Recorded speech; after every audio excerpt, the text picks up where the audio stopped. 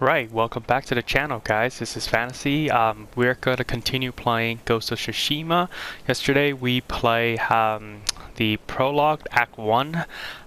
It was a really epic intro.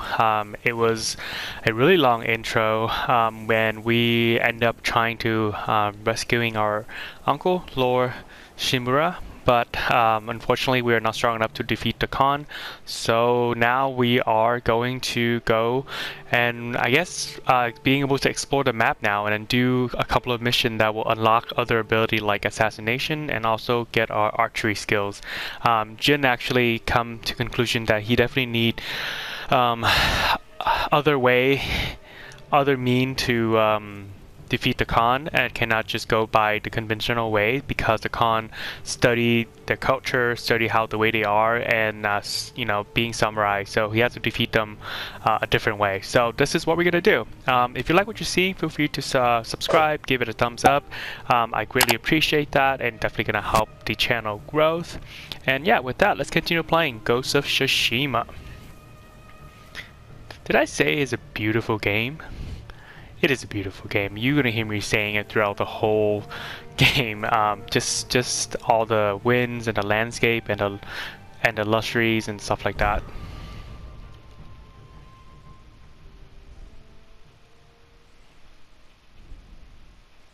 Oh, that's right. We actually also met a lady called Yuna. She actually saved us from the battlefield, and she's trying to get us to help her to rescue her brother. So. This is where we left off yesterday. Oh my goodness, look at that. Look at how beautiful the color. One thing I really like about this game is that there's no waypoint. You really just follow the wind and see where the wind takes you as you get to a certain area. So now we're going to explore the map. We're going to explore Tsushima. Tsushima Island.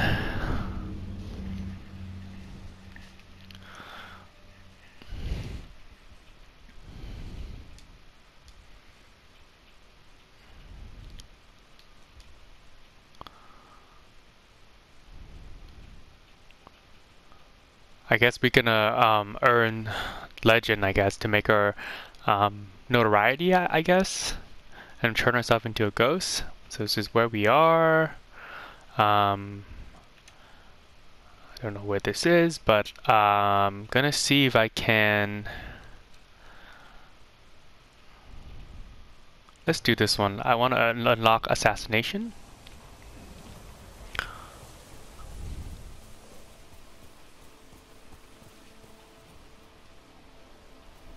Follow the guiding winds.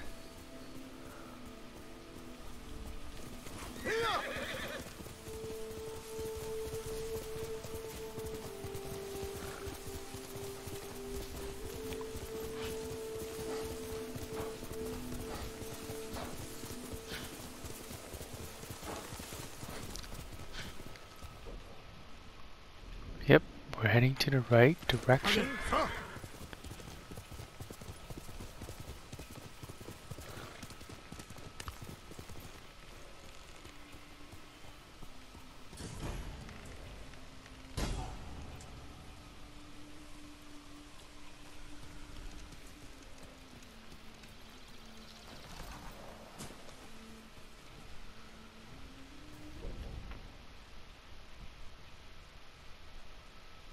Oh shit, this is the village that we just escaped from.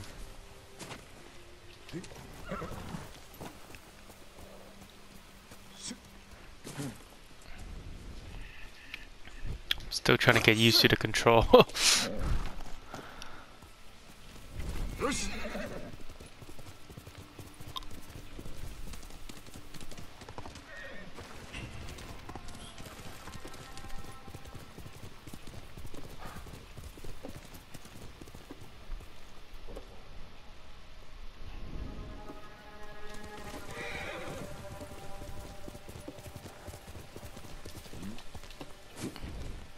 Why do I keep doing that?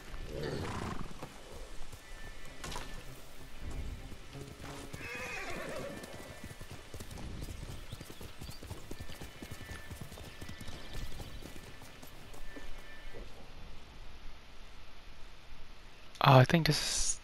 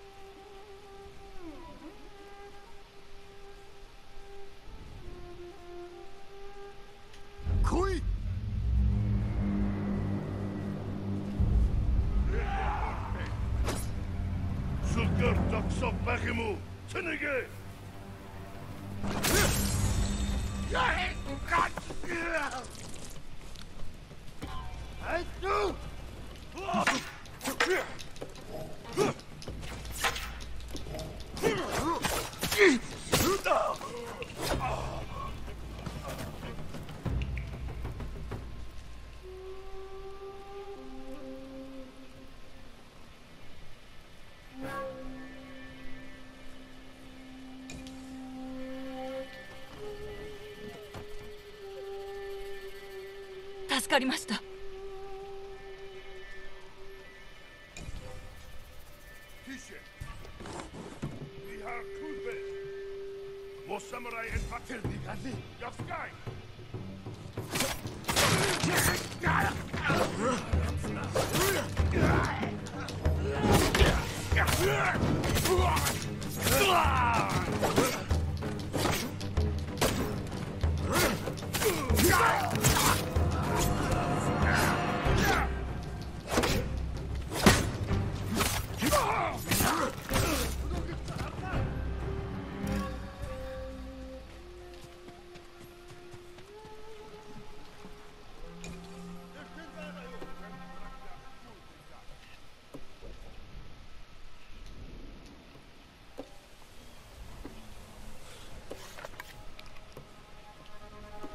加減はせんぞ。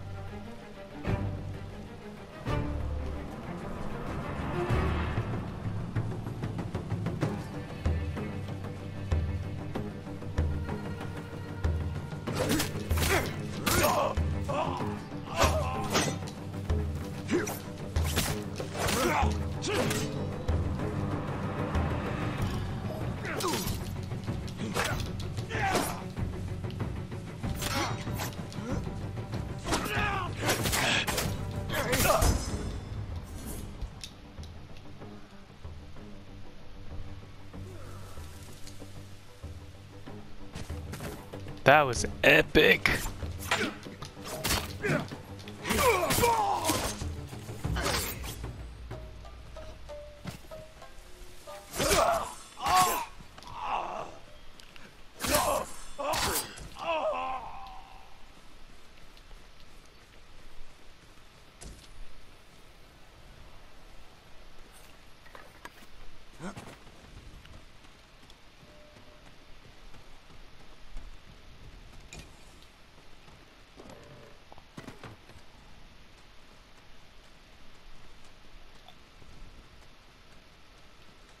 I guess we could have sneaked out.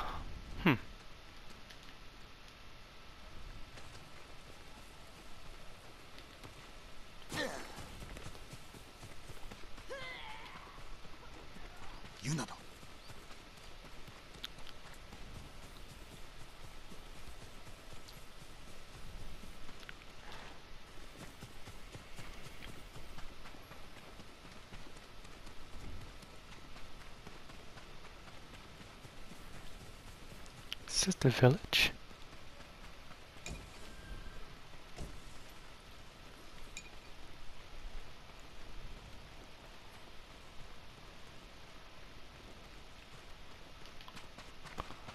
Where's you now?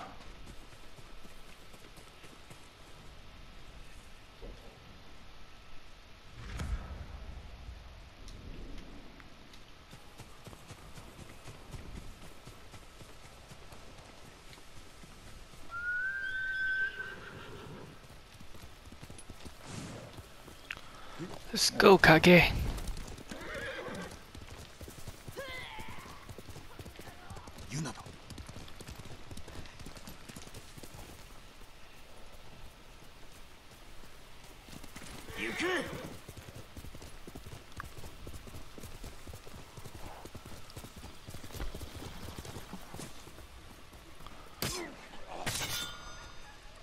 Jin, 待ってたよ。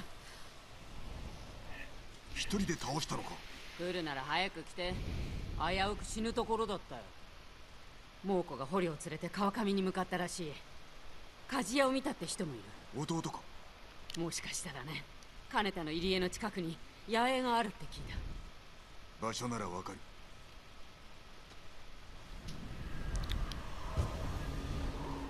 The Warrior's Code.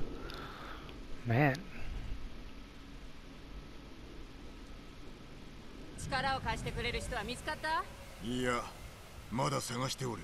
じきに誰か見つかるさ。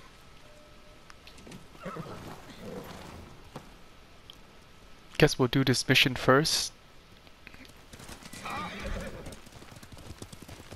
And then, 手伝ってくれるよ。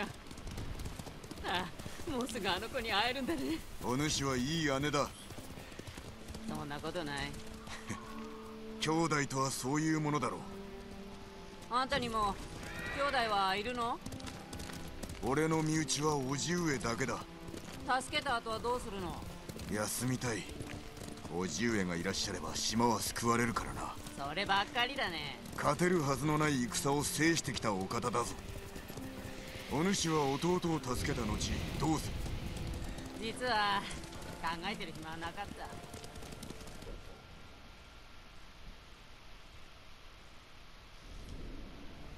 た。傷はどう？もう痛まない？ほぼ治った。お主の手当てのおかげだ。あんた心の内は明かさない男だね。そう見えるかもな。武士ならば感情を御せと叔父上に言われた。幼い頃から受けてきた教えだ。なんだか生きづらそうだ。それがもののふだ。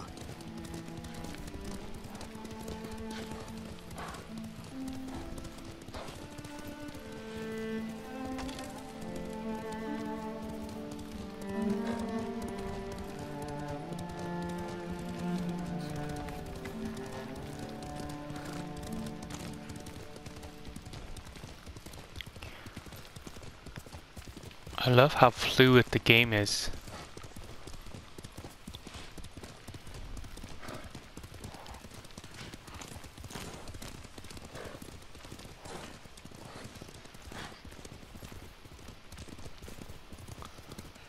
See, are we close? Yeah, we're close. 行くぞ。この先に川を見渡せる場所がある。そこからなら野営がよく見えそうだ。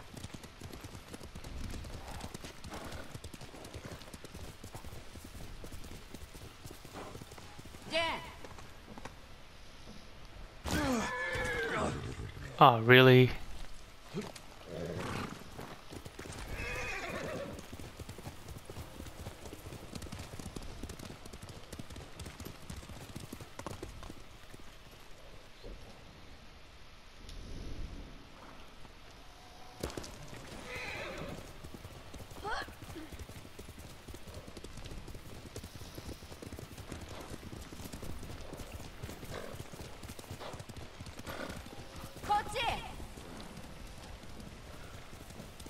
I'll just follow you now, since she knows where she's going.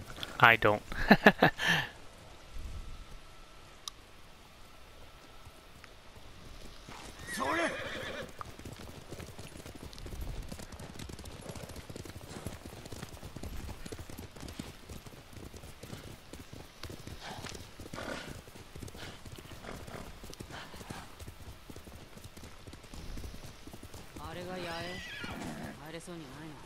数日でしつらえたものならばどこかに隙間がある。探すぞ。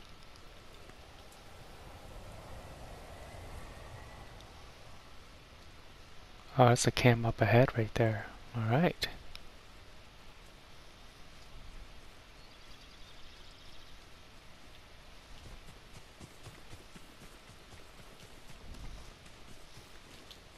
Taka を助けなきゃ。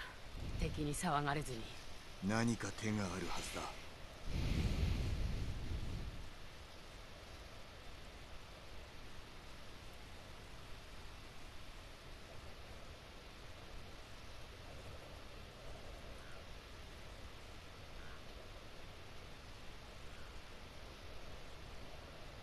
奥の守りは固そうだ。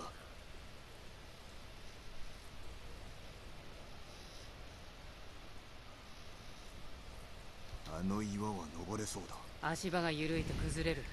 気づかれるよ。正面の壁は出来上がっておらぬな。隙間があるかも。正面の壁に隙間がありゃ中に忍び込める。そして猛虎を全て切り伏せる。もし手違いがあれば捕虜が殺されるよ。何度も見てきたんだ。忍び込むしか手はないからね。まるで野党だ。不満でもあるのかい。この島はかつて賊がのさばっていた。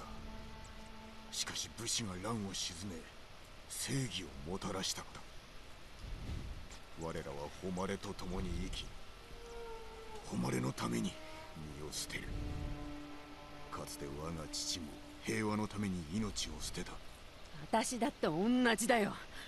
だけど今はやらなくっちゃ。叔父上の教えに背くわけにはいかん。今は目をつぶって家族を助けたいんだ。あんただってそうじゃないの。近くに寄ってみよう。様子を探りたい。それじゃ暗くなるまで待とう。行くぞ。 Right, we're gonna do this the stealthy way. Means I always prefer that anyway. タカは苦労してるんだ。猛虎が来る前から。守ってやったのだな。兄弟だからね。タカは盗みを嫌ったけど飢えて死ぬよりはマシだろ。やるしかなかった。俺も武士になるほかなかった。だが教えに背くのはやはり。猛虎に殺されてた方が幸せだった。恨みを晴らしたいんだろ。なんだってやらなきゃ。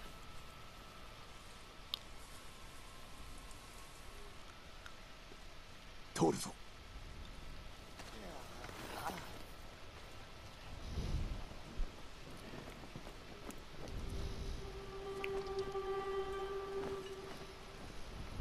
蹴取られれば捕虜が殺される。じゃあ音を立てずに喉をかっ切るしかない。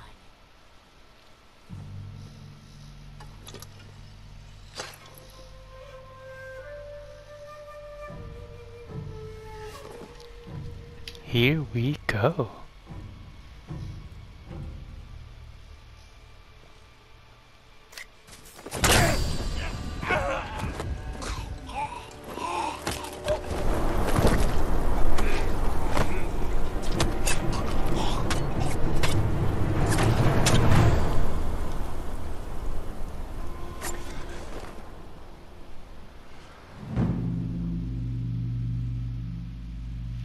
Guess that must be hard for a samurai.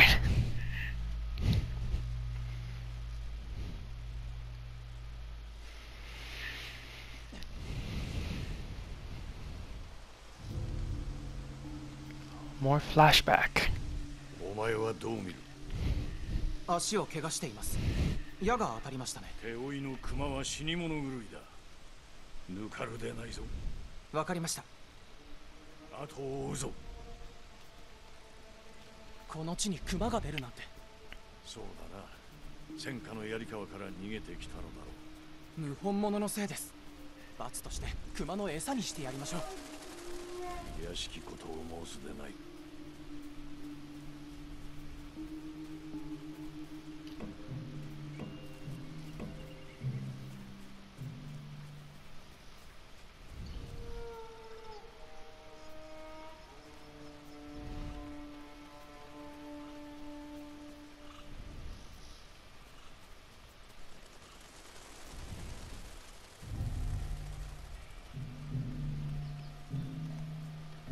ここで倒れましたね。虫の息です。We're hunting for a bear.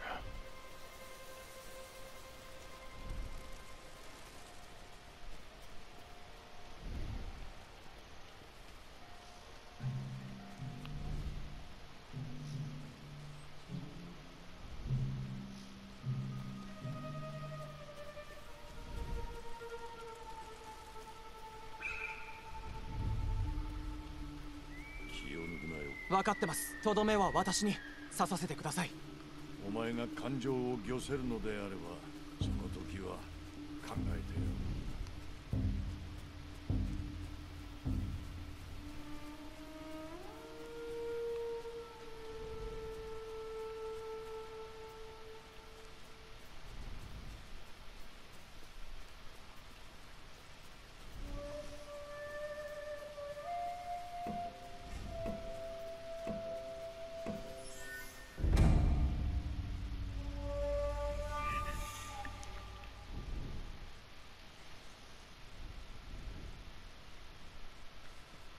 この地に熊が出るなんて。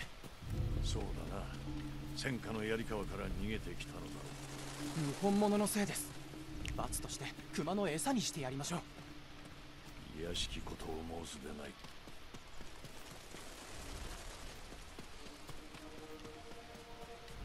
ここで倒れましたね。虫の息です。ああ、すぐ近くにおるな。We are hunting a bear. Let's see how far we go.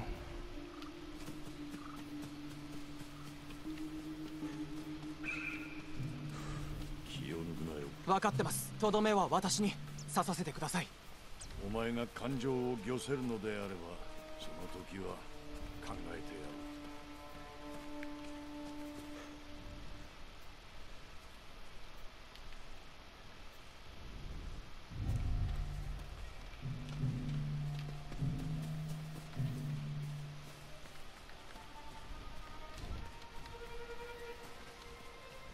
いました。夜な、生きておるやもしれん。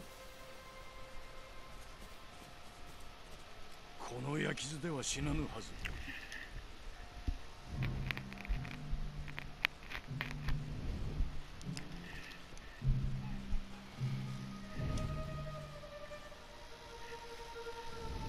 見てください。この傷の跡は矢ではありません。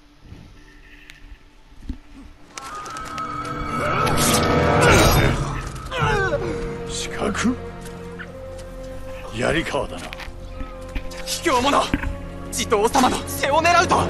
酒井、怒りを抑えろ。人殺しになりたいか、こやつのように。我らは武士だ。ですがおじゅうよ、罪人はその命をもって償わせねば。目をそらすな。怒りや恐れで人を殺めてはならん。誉れを胸に切れ。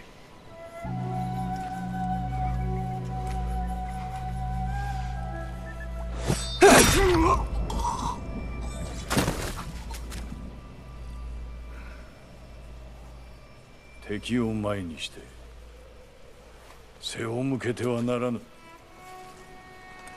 命を奪う時も相手を見据えろ。情けと覚悟を持て。それが侍の姿だ。虚に乗ずるは臆病の印。 Guess this must go against his code. But that scene just now was in the trailer. It's pretty cool.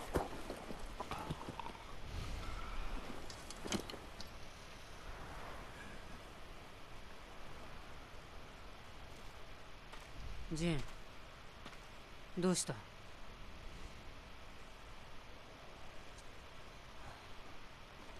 タカを探そう。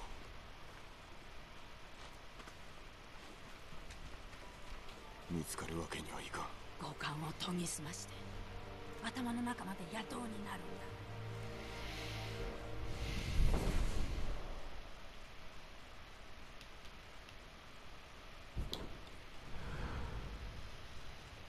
だ。Ooh, this is kind of like Eagle Eyes from Assassin's Creed. I know everyone's gonna try to compare this to Assassin's Creed, but this is a game of its own.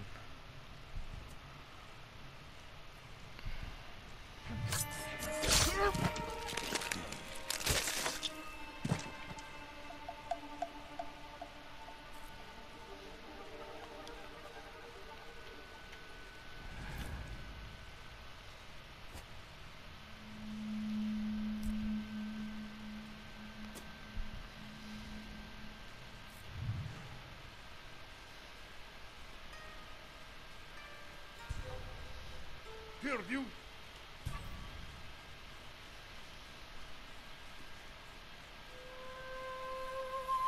En zoekt Harksen.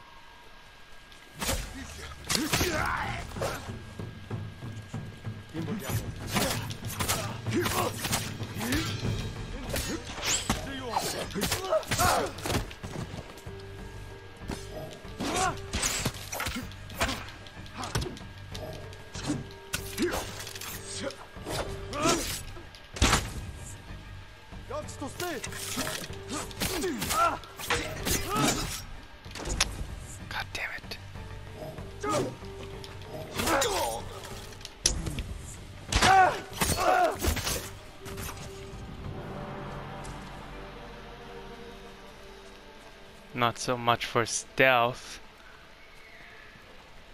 Man, it's gonna take a while for me to get used to this.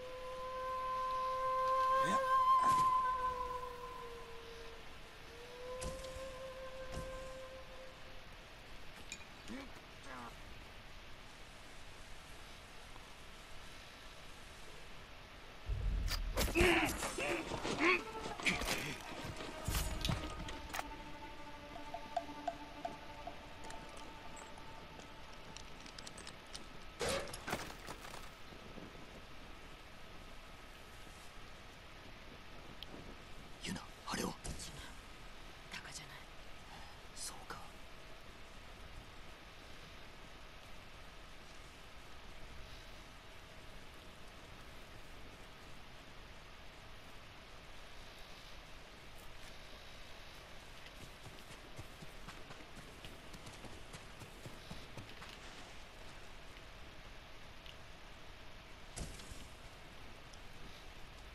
あった。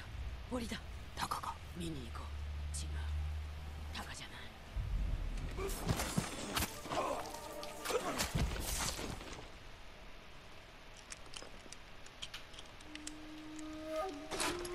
い。よく中に入れたな。逃げるぞ。話は後だ。行くよ。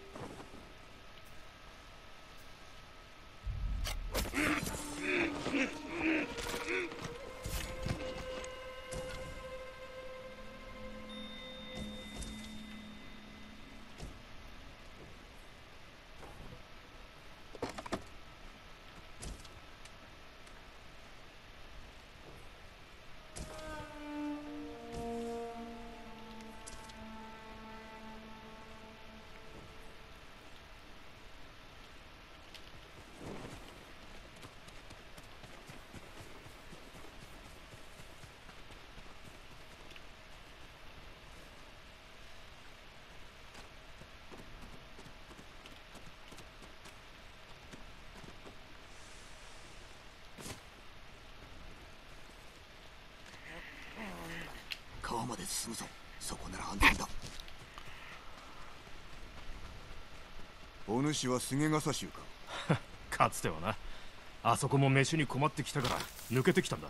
志村殿が捕まり、お助けするにも人手が足りぬ。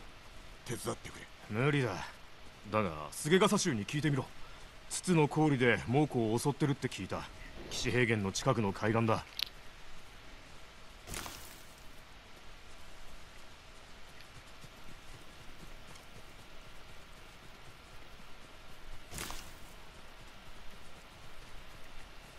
こっち。弟を探してる。タカという刀鍛冶。お前はない。だが多くが他へ移された。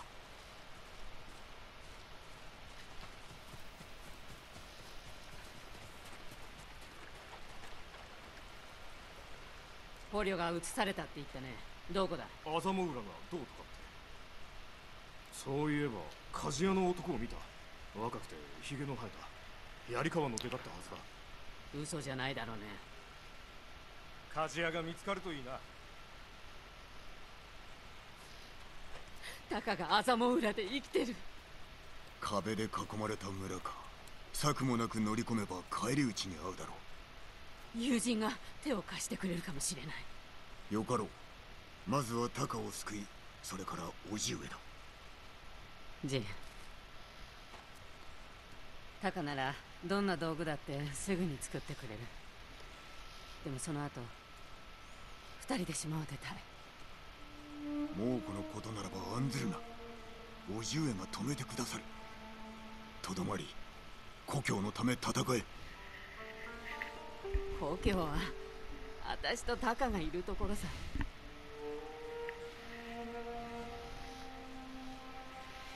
友人はアザモの降臨、ツツとの境だ。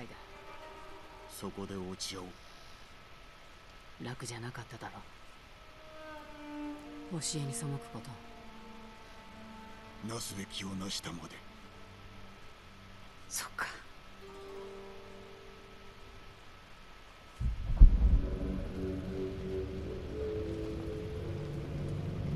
志村、お主に労は似合わん。たむかわぬよう民に言い聞かせる。さすれば縄を解いてやる。己のざれ言は聞かん。殺せ。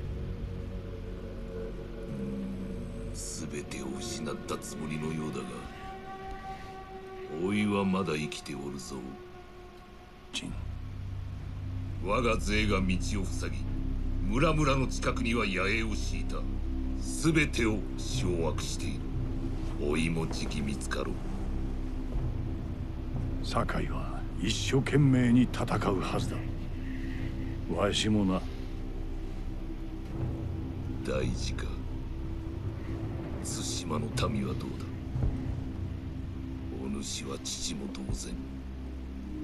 我が子を見捨てるのはつらかろう。己のしもべにはさせんぞ。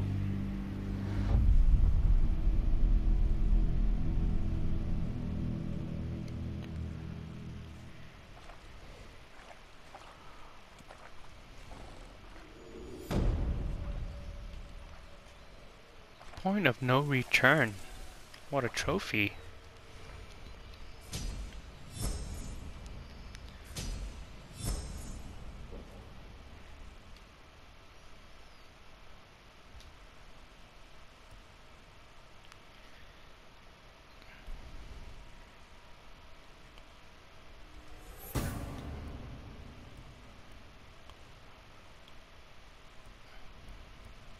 This will come in handy.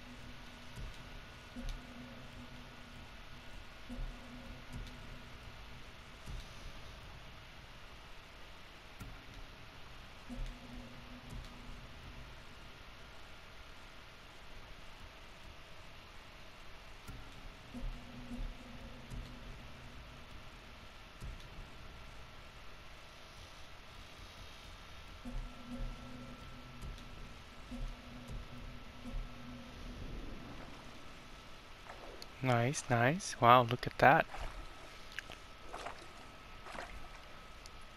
Looking better already. Well, ladies and gentlemen, that will be it for this video. I will take a break and I'll come back for more Ghost of Tsushima contents. Thank you for watching. Have an awesome day.